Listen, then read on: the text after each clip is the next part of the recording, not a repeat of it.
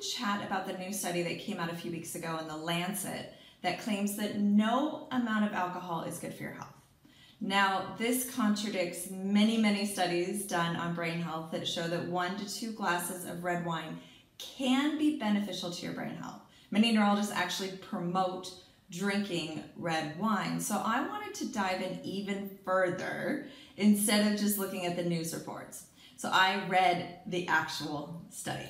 It's titled Alcohol Use and Burden for 195 Countries and Territories from 1990 to 2016, a systematic analysis for the Global Burden of Disease study in 2016. So here's what they found. Globally, alcohol use is the 7th leading cause of deaths. And I think we can all agree that sounds about right. You have accidents and liver failure and cancer, they're all attributable to alcohol. But to say that very moderate use contradicts many studies that have been done. So I really wanted to find out what they're really saying, since we know how the news can sometimes spin things. So in the end, here was their conclusion.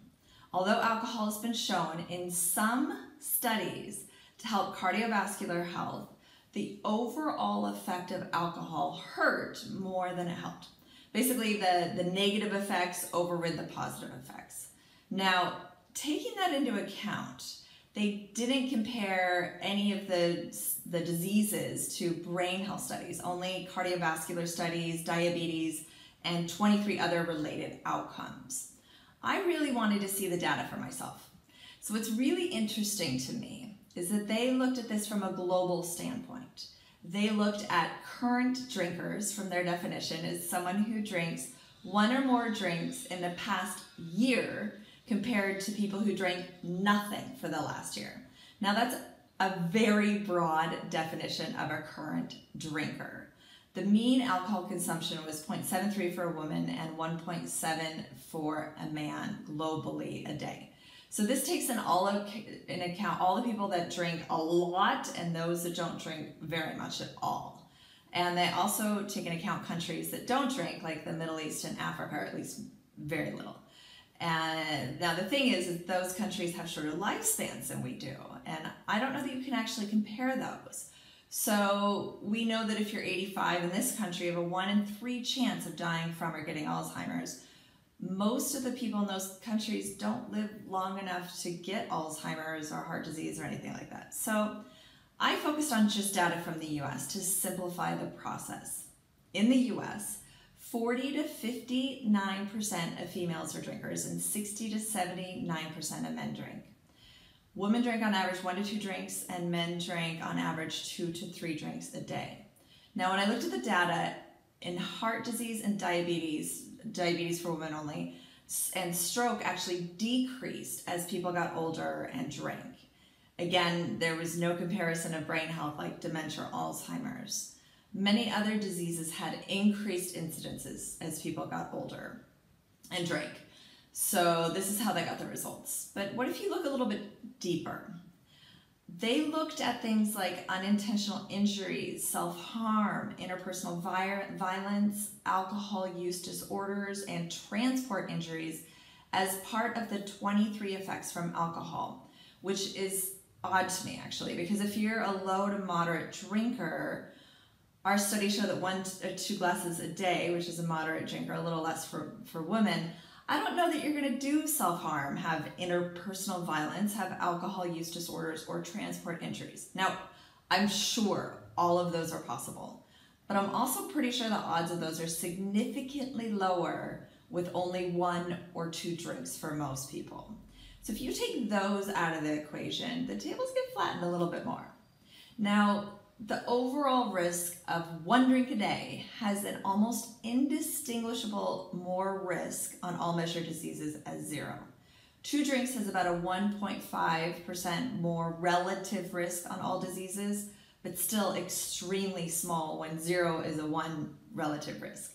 So the bottom line is yes, 0 drinks is best, but 1 drink has very little effect on the overall weighted risks. Now, my main concern with this study is they didn't look at the people themselves.